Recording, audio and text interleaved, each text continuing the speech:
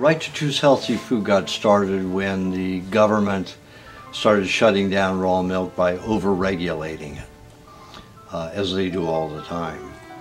And this was in 1998.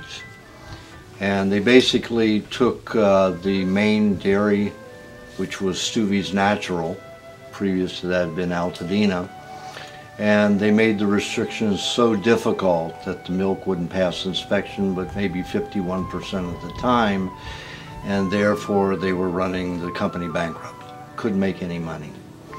So I formed Right to Choose Healthy Food and did lobbying under that particular trust.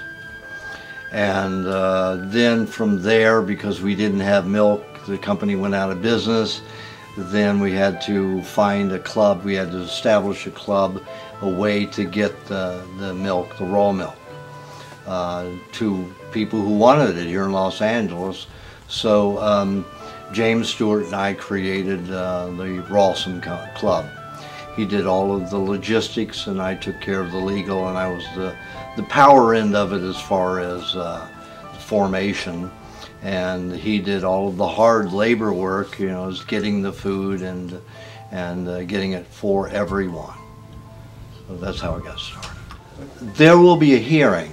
You know, I asked his attorney to make sure there was a hearing because they have no real evidence. He's a manager, not the owner. His name isn't on any deed at the lot that we use that was donated for our use. So there is no evidence against him for any of the charges. You know, if they wanted to come after anybody, let them come after me. I welcome it, you know. So when there's and he has a hearing tomorrow, which is Wednesday, and there's a hearing tomorrow to see a preliminary hearing to see if there's evidence to justify their charges against him. Now, I don't see any.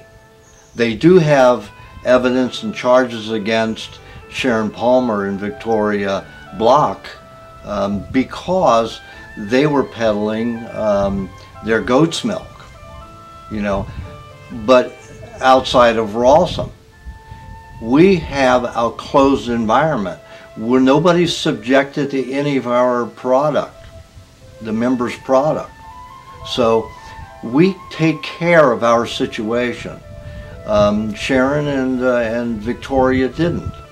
So they may have some charges against them, I don't know. But James, they have nothing against him.